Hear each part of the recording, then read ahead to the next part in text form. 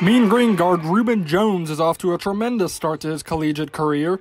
As a true freshman, he's averaging a little over 7 points per game, shooting almost 42% from the field.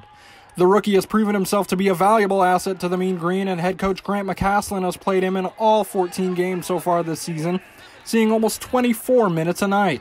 There's no question Rubin Jones is one of the most polarizing rookies in Conference USA, but he didn't always catch everyone's eyes.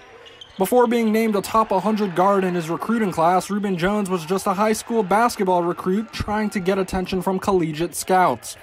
He led Yates High School to the state semifinals as a junior, then to the Texas 4A UIL Boys State Basketball Championship as a senior last year.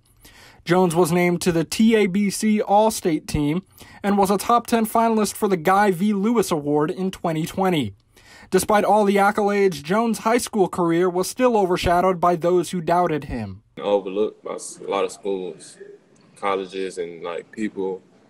My freshman year, nobody knew me basketball. I mean, there was a few people that I played with, they knew me. I was good and stuff, but nobody really had respecting me in the city for playing basketball.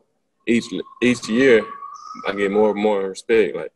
Just keep going every year. So, while many schools may have passed on Jones, the University of North Texas did not.